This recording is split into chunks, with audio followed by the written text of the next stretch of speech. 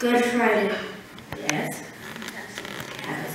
Yesterday was Good Friday, and it's a period where they call it Easter, but yes, there's someone who said Passover. It's a special time. But today I'll give you a story. Are you ready to hear it? Yes. Okay. So there was this little boy, two little boys who went to school together. It was Billy and Carlos. Billy liked picking on Carlos. Every time they would go home, Carlos had to run really fast because if Billy gets catch up with him, something's gonna go on. So one day, while they were in class, because we were in class together, since Billy was a naughty boy, he decides to throw, you know, paper airplanes? Yeah. Are you going to do that in class when the teacher is teaching? Okay, so that's what he did. And just when he threw it, guess what? Teacher turned and just hit her face. So she asked who was throwing that airplane. And quickly, Billy puts up his hand and said, it was Carlos. Carlos said nothing. Guess what? Carlos was punished. Did Carlos really throw the paper plane?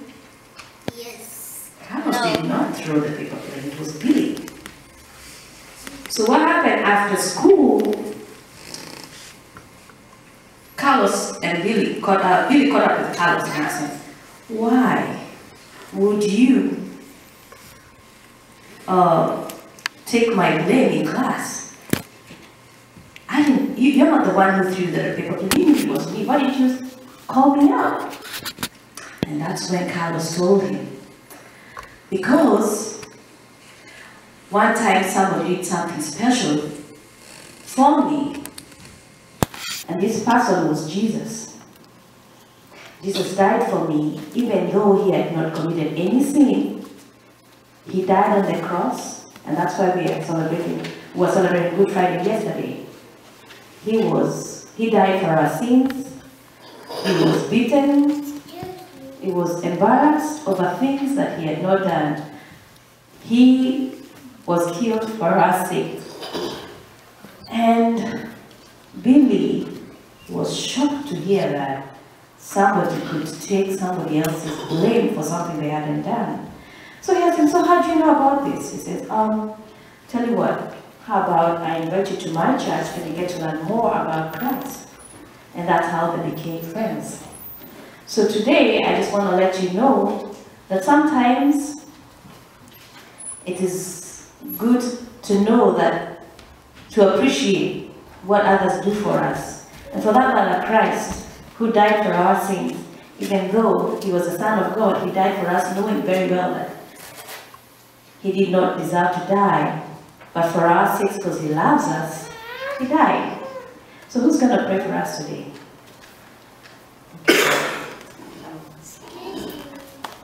Let's close our eyes and pray. Dear Heavenly Father, thank you for this day. Thank you for blessing us with the day. Thank you for dying for us. Thank you for giving us salvation for all. Through Christ our Lord and Savior. Amen. Everybody, let's go back to our sins.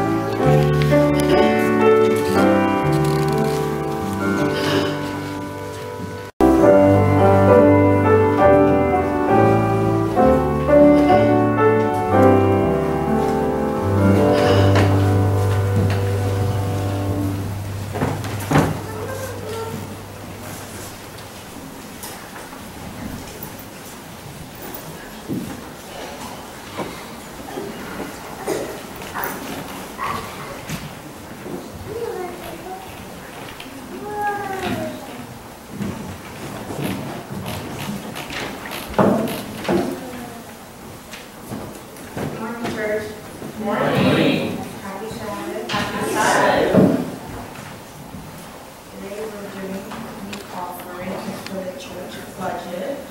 I just want to read a few things for everyone. Okay. I just want to know, does everyone know that the Lord loves a cheerful giver? Amen. Amen. So I know that sometimes it can be, you have bills to pay and money's just not there, which we all understand. But when you do give, it feels good. Giving back to Christ and giving Him, paying Him for all the work He's done in our lives. The little things we do take for granted. Okay? So I actually want to read a scripture to you guys, to everyone.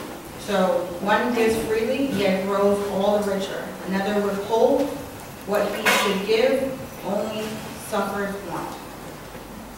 So it's not about how much you give, it's about, giving to the Lord, and He will provide for us. He made it His duty to provide for us, even the little things, things that we take for granted. Okay? All right, can deacons come forward?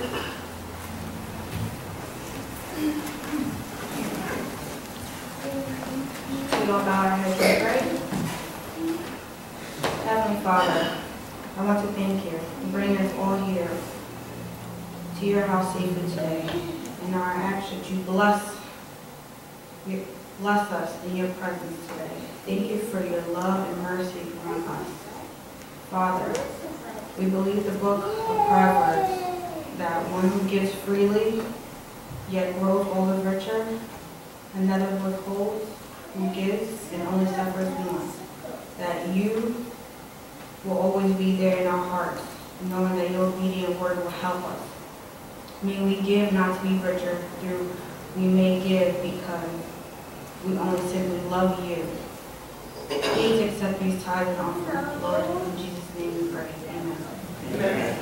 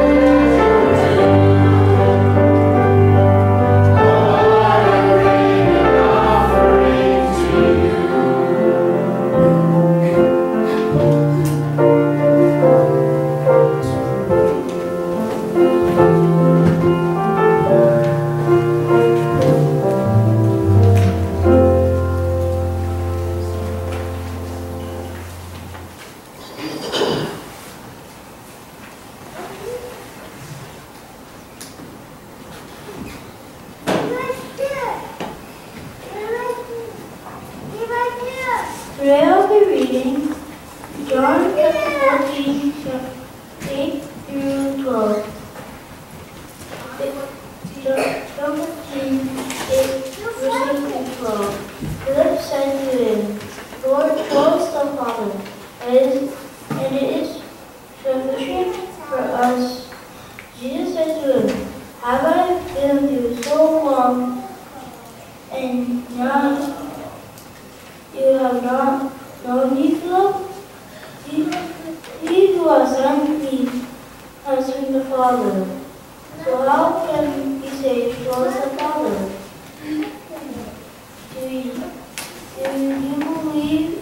not believe that I am the Father and the Father in me? I do not speak on my own authority, but the Father who dwells in me does works. Believe in me that I am the Father following me, or else believe for the sake of these works themselves.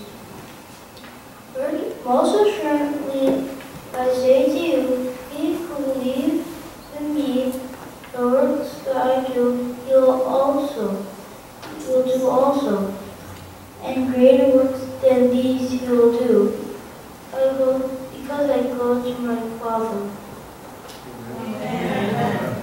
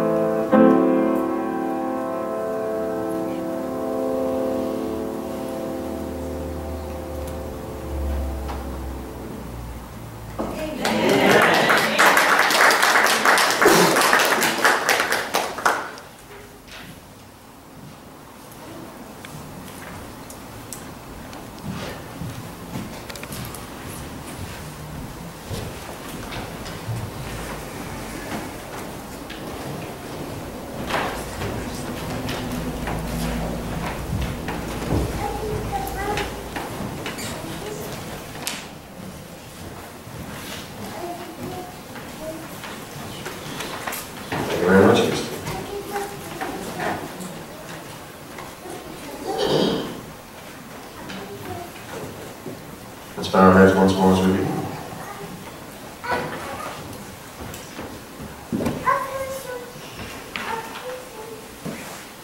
Dear Father in heaven, we thank you so much, not just for coming down to this earth, being the ultimate sacrifice. You're so great. It'll take us an eternity to comprehend it.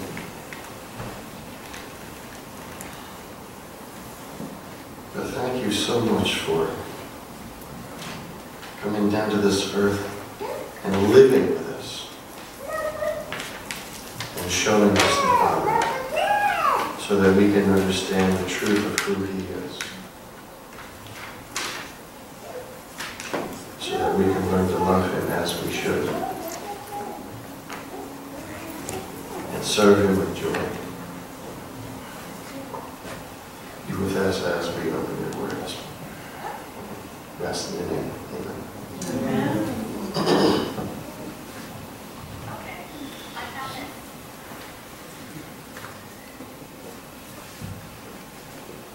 There's a song from 1974 by Harry Chapin called Cats in the Cradle.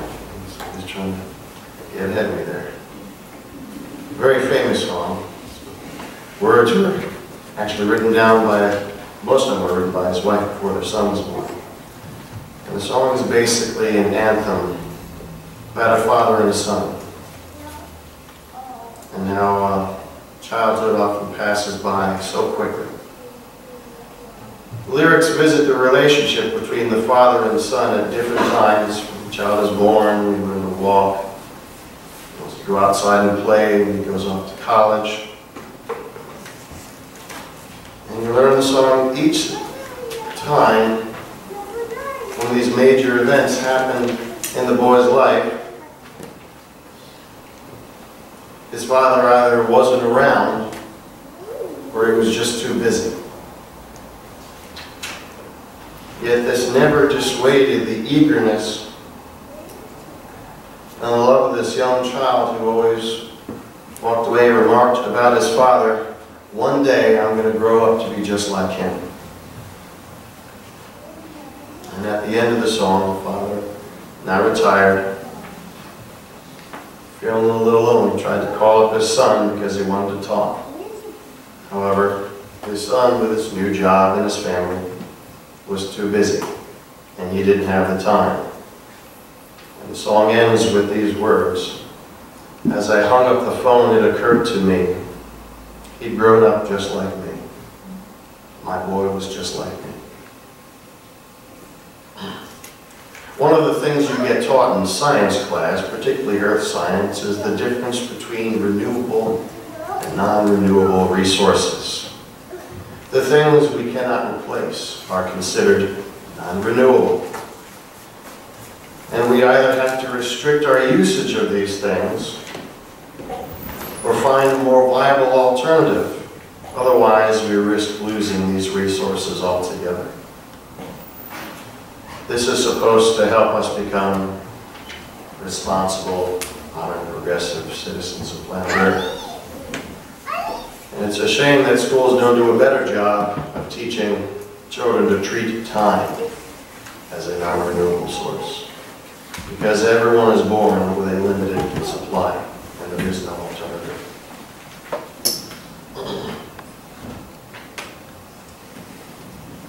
Nothing can be more painful to any parent than the thought of being separated from their child for any length of time. The possibility that at any time the men may never see their child again is unthinkable. Imagine the heartbreak of God when billions of His children may be lost because they did not spend enough time with Him. In the book of James we read, "Yet you do not know what tomorrow will bring. What is your life? For you are a mist that appears for a little time and then vanishes." I've been thinking about my dad a lot this week because he turned 70 on Thursday. You wouldn't know it because he still acts like a kid sometimes, but he really is getting up there. I can't say too much about that because I have a mildly impressive birthday coming up this summer. And I can remember the time when my dad reached that age, and I remember as a child thinking how old it was when I thought about it. It doesn't seem that old now. My dad and I didn't spend a whole lot of time together when we were growing up, but he certainly made an effort to do things with us, 3 boys. It's a lot of work, as you can imagine. So I have scores of memories I can look back on, and just having those memories means a great deal. I can thank my father for teaching me a lot of things, like riding a bicycle, working with wood, playing chess, and how important it is to hide after you accidentally shoot your neighbor's house with a potato gun. And I'd have to say the most important thing both he and my mother both taught me is to cherish being part of a family. I work in inner city schools on occasion, and it's tragic to see the results of generations of kids without stable father figures in their lives. And you hear the talking heads with all their solutions. Regulate this, prohibit that. But the truth is, I think we need to get back to that ridiculously outdated, old-fashioned, unenlightened, and unscientific notion that God has called fathers to be spiritual leaders of their families. The Bible does have a few very specific instructions. And I'll read a few verses here. If you'll turn with me to Ephesians chapter 6.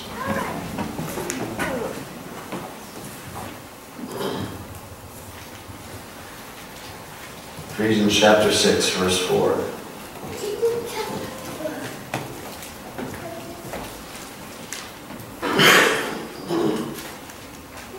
It says, "Fathers, do not provoke your children to anger, but bring them up in the discipline and instruction of the Lord." We jump ahead to Hebrews chapter 12. Hebrews chapter 12.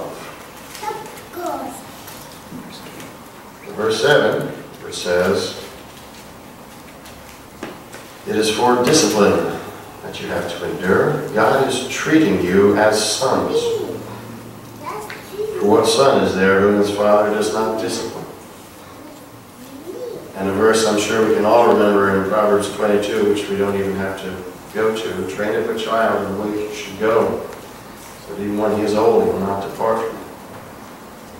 The Bible teaches that the primary role of the father in his child's life is that training.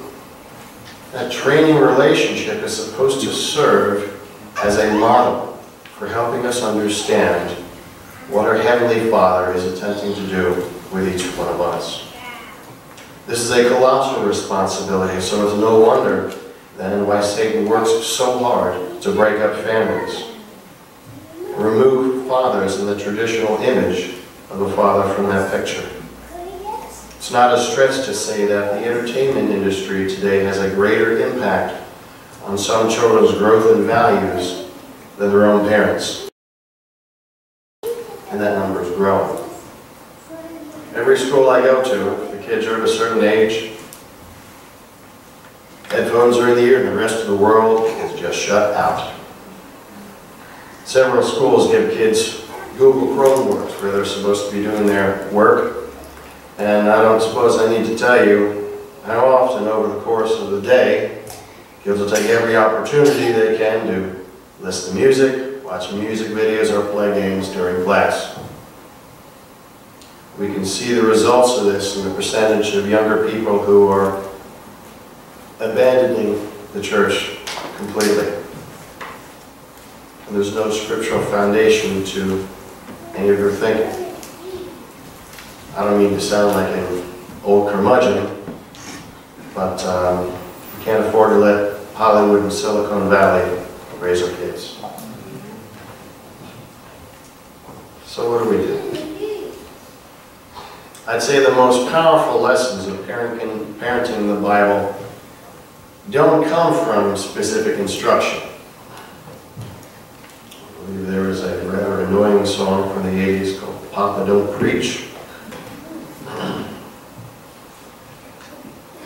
It doesn't particularly work terribly effectively. I'd say the most powerful examples of father-son relationships come from those that are actual examples of fathers and sons. We can look at the story of Abraham and Isaac. Abraham loved his son. He was the child of promise. He spent most of his life without a child, was desperate to have a son, was overjoyed when God promised him he would have one. Can we picture Abraham living his life for himself after his son were born? Can we possibly think of any moment where Abraham would have been too busy to spend time with his child? Do we think he left child rearing to his wife and servants? Well, you're here now. The rest of the family will take care of it. I would venture to guess that Isaac and his father even talked to God together at some times. Because you see, Abraham's faith was built on the relationship he personally had with God. And that relationship was the result of him spending time with God and getting to know and to trust him.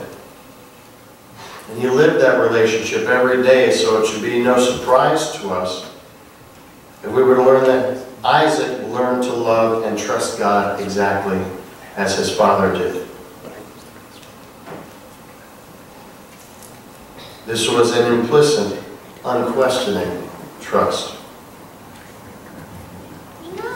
So one can only imagine what must have gone through Isaac's mind one day at the top of the mountain when his father revealed to him that God asked him to be sacrificed.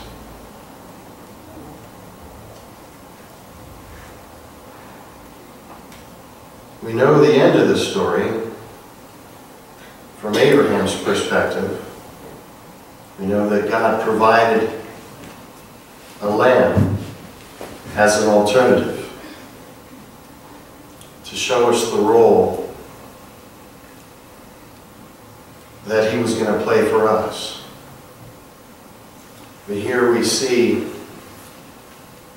a son so trusting of a God that his father introduced him to, that he was willing to obey even to the point of death. And it's fitting that we talk about this now, considering what weekend it is, and what day it is.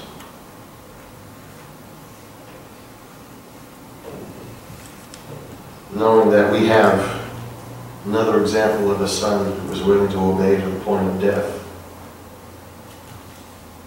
John chapter 5, verse 19, Jesus says, "Truly I say to you, the Son can do nothing of his own accord, but only what he sees the Father doing. For whatever the Father does, that the Son does likewise." Jesus, speaking of himself, took on the role of an empty vessel to carry on the work of his Father. He says, "I and my Father are one." Over and over again in the messages Jesus taught, he made connections between himself and the Heavenly Father. Because his whole purpose was to show us who the Father is and counter the lies and distortions that Satan has been perpetuating against God since the beginning. If we love and value our children, our desire and our purpose should be the same. 1 Thessalonians chapter 2, Paul writes, "For you know how, like a father with his children, we exhorted each one of you and encouraged you and charged you to walk in a manner worthy of God, who calls you into his own kingdom and glory." That's really our role for everyone, isn't it?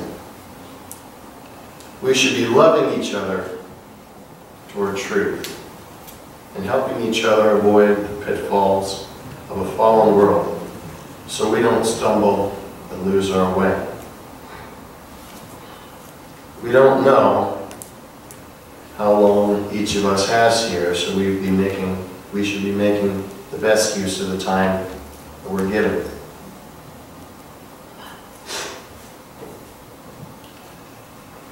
And God gives us our families for that purpose, so we can learn, hopefully in the safety of our homes, what it is to have a true loving and trusting relationship, so we can get a picture of the God we serve and everything that He's done for us.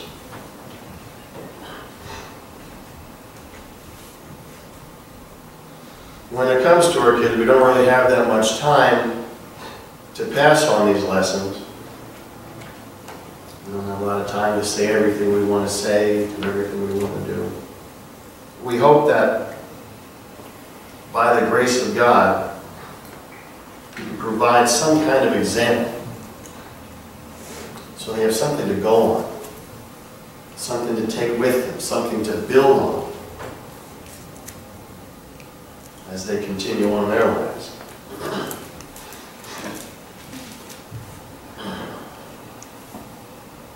My wife and I are facing a crossroad. We got somebody at home taking the next big step. I won't mention his name and embarrass him because he's not here to defend himself. I'll simply refer to him as the conspicuously unnamed college-bound individual. And I suppose if he were here, I might venture to quote from the book of Proverbs, chapter 3, which says, "My son, do not despise the Lord's discipline, or be weary of his reproof. For the Lord reproves him who he loves, as a father the son in whom he delights." Sometimes God's correction is grievous,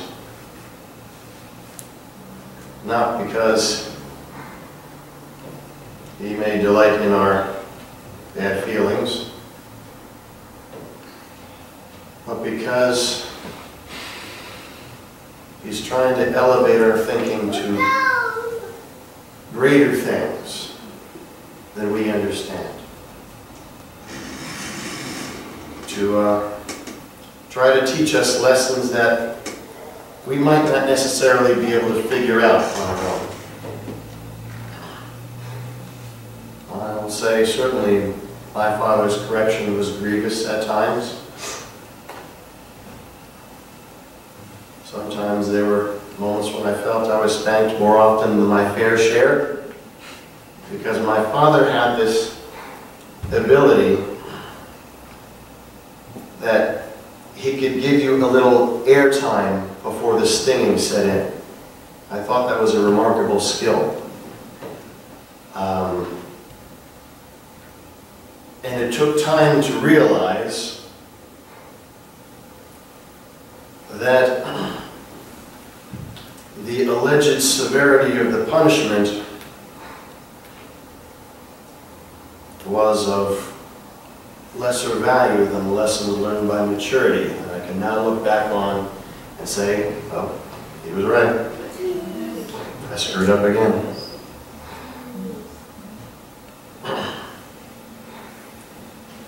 So that being said, any advice I could give to anyone, whether it be adults or children,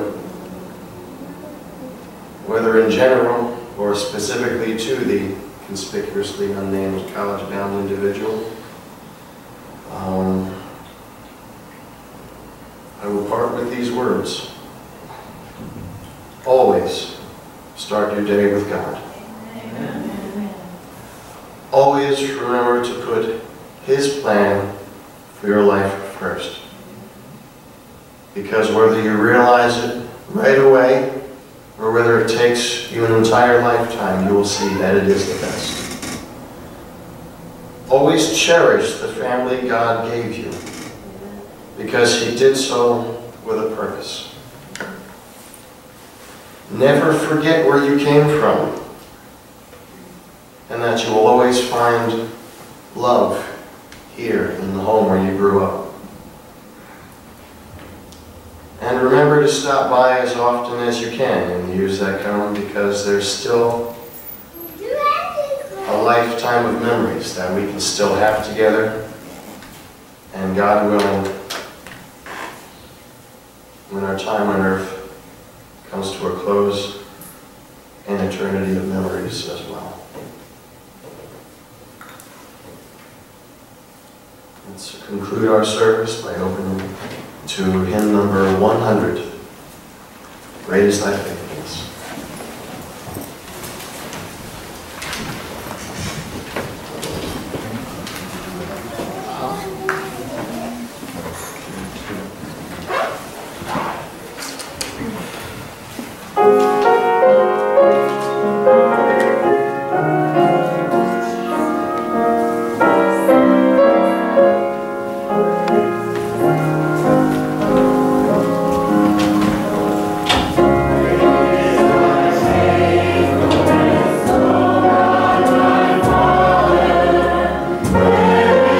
Praise